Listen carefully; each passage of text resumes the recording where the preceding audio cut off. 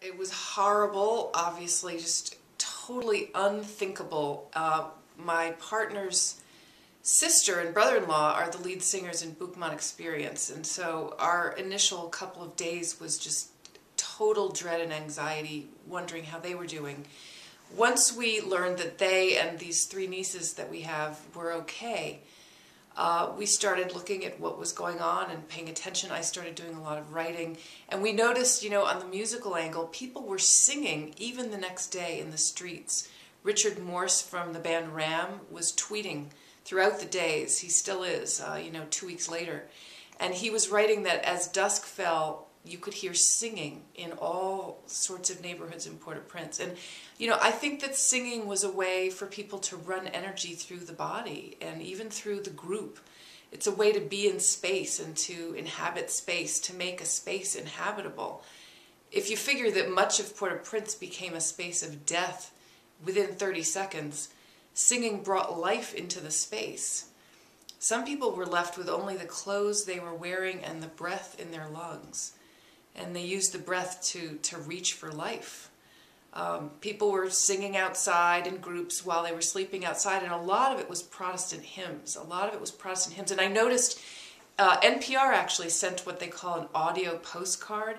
They sent this clip of this song, Jericho mur écrasé, which means Jericho, the wall is crashing down.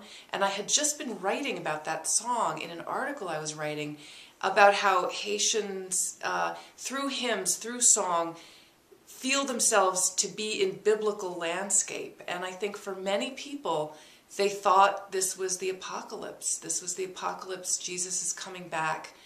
Jericho is crashing.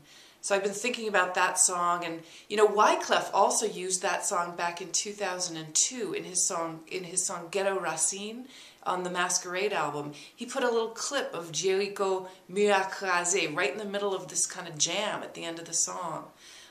Speaking of Wyclef, he did an amazing job at the Hope for Haiti telethon. He sang this song. I think he started out with a reggae tune.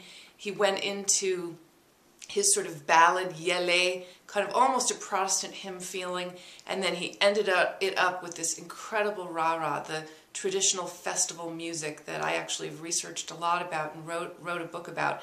And in that little short RARA segment, which he wrote clearly for the telethon, he called out Jimmy O, who was killed in the quake. He was a rapper that Wyclef had signed on his label. He called a shout out to T. Cliff and to Fanfan, who were killed in the quake.